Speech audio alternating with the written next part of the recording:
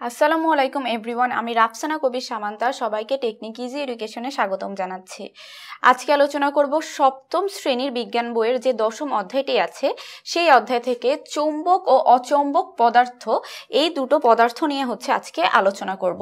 তো আমরা এর আগে কিন্তু দেখেছি চুম্বক কি, চুম্বকের ধর্ম ইত্যাদি। তো আমি আগে ওয়ার্ডটা লিখে ফেলি যাতে তোমরা কনফিউজড হয়ে না যাও।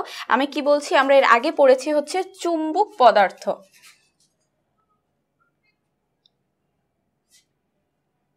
এই চুম্বকটা নিয়ে কিন্তু এর আগে আমরা আলোচনা করেছি, কিন্তু এখন আমরা কি দেখছি, চৌম্বক ও অচৌম্বক পদার্থ। তো এটা আসলে কি, আমরা চুম্বক পদার্থ যখন পড়েছি তখন কিন্তু সেখানে দেখেছিলাম যে চুম্বক পদার্থের কি বৈশিষ্ট্য আছে, এটা অবশ্যই আকর্ষণ করার একটা ক্ষমতা আছে, তাই না? তো এটা বিভিন্ন পদার্থকে কিন্তু আকর্ষণ করে, আবার অনেক পদার্থকে আকর্ষণ করে না। তো চুম্বক পদার্থকে বা চুম্বক যদি তুমি একটা দণ্ড নাও, তাহলে সেই দণ্ডে সবসময় ওটাকে যদি তুমি মুক্তভাবে ঝুলতে দাও বা স্বাধীনভাবে ঝুলতে সাহায্য করো, সেক্ষেত্রে এটা সবসময় উত্তর ও দক্ষিণ মুখী হয়ে থাকে। অর্থাৎ উত্তর মেরু ও দক্ষিণ মেরু এই দুটো জায়গা কিন্তু এই দণ্ডে তুমি চিহ্নিত করতে পারবে। সেই সঙ্গে এই চুম্বক পদার্থ কি করে বা তাদের যে ধর্ম, সেটা গিয়ে সমধর্মী যে মেরু বা সমমেরু পরস্পরকে বিকর্ষণ করে এবং বিপরীত মেরু পরস্পরকে আকর্ষণ করে। তো এটা ছিল চুম্বকের ধর্ম। এখন কি বললাম, এই যে চুম্বক পদার্থ, যখন আমরা কিনা দেখেছিলাম যে একজন রাখাল বালক কিভাবে চুম্বকটা আবিষ্কার করলো, সে দেখলো যে তার লাঠিতে যে লোহাটা ছিল সেই লোহাটা কোনো একটা পাথরে আটকে যাচ্ছে, অর্থাৎ ওই পাথরটা ওই লোহাকে আকর্ষণ করছে। তো সেখান থেকেই কিন্তু এই চুম্বকের আবিষ্কার। তো এখান থেকে কি দেখা যায় যে চুম্বকের আকর্ষণ ক্ষমতা আছে এবং এটা কি করছে, ওই লোহাকে আকর্ষণ করছে। অর্থাৎ চুম্বকের বৈশিষ্ট্যের মধ্যে অন্যতম এটা লোহাকে আকর্ষণ করছে। শুধুমাত্র লোহাকেই না, চুম্বক কিন্তু আরো অনেক ধরনের পদার্থকে আকর্ষণ করে থাকে। তো চুম্বক যে সকল পদার্থকে আকর্ষণ করে তাদেরকে আমরা বলবো চৌম্বক পদার্থ। তাহলে কি বললাম, এই যে চুম্বক, এটা যে সকল পদার্থকে আকর্ষণ করবে তাদেরকে চৌম্বক পদার্থ বলা হয়ে থাকে। তো এটা যদি আমরা সংজ্ঞা লিখি তাহলে কি হয়, সংজ্ঞাটা গিয়ে এরকম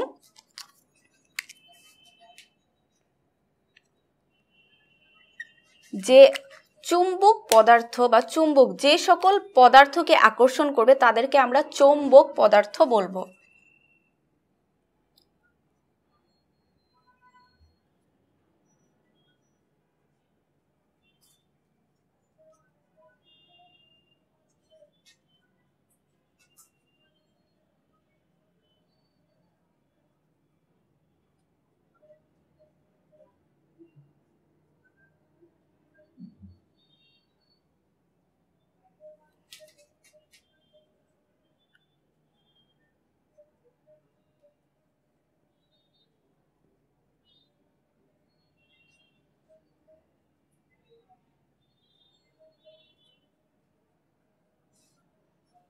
অর্থাৎ যদি একটি চুম্বক লোহাকে আকর্ষণ করে, সেই ক্ষেত্রে কি লোহা কিন্তু চৌম্বক পদার্থ এবং মজার ব্যাপার খুব সহজেই কিন্তু এই চৌম্বক পদার্থগুলোকে বিভিন্ন প্রক্রিয়ার মাধ্যমে এই একটা চুম্বকে কিন্তু পরিণত করা সম্ভব হয়। তাহলে এটার যদি উদাহরণগুলো আমরা বলি, তাহলে উদাহরণগুলোর মধ্যে সবচেয়ে অন্যতম কিন্তু লোহা,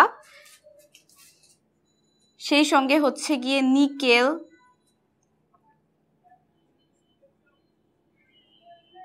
ইত্যাদি কিন্তু এই চৌম্বক পদার্থের উদাহরণ হতে পারে।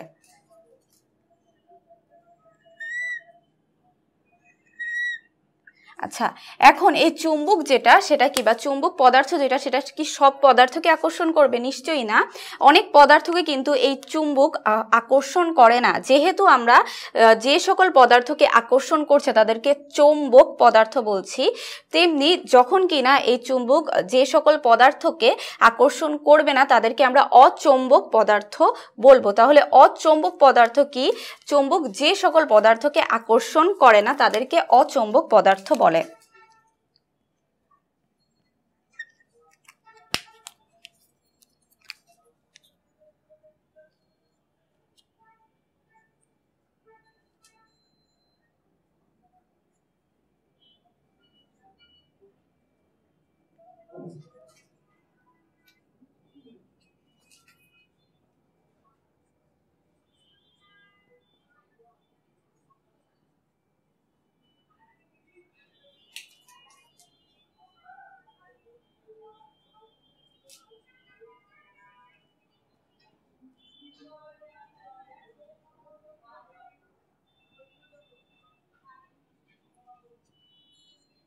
এটার কি উদাহরণ হতে পারে?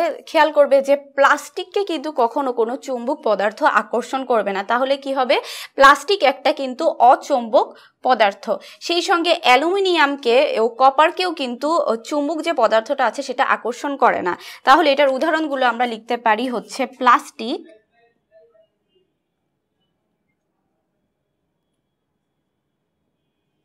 কপার ইত্যাদি কিন্তু অচুম্বক যে পদার্থ আছে সেটার উদাহরণ। তো এগুলো ছিল হচ্ছে চৌম্বক পদার্থ ও অচৌম্বক পদার্থ। তো কি বললাম যে খুব সহজেই কিন্তু এই চৌম্বক পদার্থ থেকে কিন্তু সেটাকে চুম্বকে পরিণত করা যায়। সেটার জন্য বেশ কিছু প্রক্রিয়া আছে, যেমন ঘর্ষণের মাধ্যমে, তারপরে হচ্ছে বৈদ্যুতিক একটা প্রক্রিয়া আছে। সেই প্রক্রিয়ায় কিন্তু তোমরা খুব সহজেই কোনো একটা চৌম্বক পদার্থকে চুম্বকে পরিণত করতে পারবে। তো সেটা সম্পর্কে আমরা পরবর্তীতে বিস্তারিত আলোচনা জানবো। তো আজকে কি দেখলাম? আজকে দেখলাম হলো চৌম্বক ও অচৌম্বক পদার্থ কি। তো চুম্বক আর চৌম্বক কিন্তু অবশ্যই দুটো আলাদা জিনিস। চুম্বক কি? যে সকল পদার্থের আকর্ষণ করার ক্ষমতা আছে তাদেরকেই কিন্তু চুম্বক পদার্থ বলা হচ্ছে। আর চৌম্বক যে পদার্থ সেটা হচ্ছে যাদেরকে কিনা এই চুম্বক পদার্থটা আকর্ষণ করছে তারাই হচ্ছে চৌম্বক পদার্থ। সেই সঙ্গে যে সকল পদার্থকে চুম্বক আকর্ষণ করবে না তাদেরকে অচৌম্বক পদার্থ বলা হয়ে থাকে। তো চৌম্বক পদার্থের উদাহরণ বলতে গেলে আসে হচ্ছে লোহা, নিকেল ইত্যাদি। আর যদি অচৌম্বক পদার্থের উদাহরণ বলি সেক্ষেত্রে আমরা বলতে পারি প্লাস্টিক, কপার, অ্যালুমিনিয়াম ইত্যাদি পদার্থগুলোকে অচৌম্বক পদার্থ বলা হয়ে থাকে, কেননা এদেরকে চুম্বক পদার্থ আকর্ষণ করছে না। তো চুম্বক সম্পর্কে যখন আমরা পড়ালেখা করব সেক্ষেত্রে কিন্তু আমাদেরকে এই চৌম্বক ও অচৌম্বক পদার্থ সম্পর্কে কিন্তু জানতে হবে, তা না হলে কিন্তু অনেক ক্ষেত্রেই অনেক থিওরি বা অনেক কিছু কিন্তু আমরা বুঝতে পারবো না। তো এই ছিল আজকের আলোচনা। পরবর্তী পর্ব দেখার আমন্ত্রণ জানিয়ে শেষ করছি। আল্লাহ হাফেজ।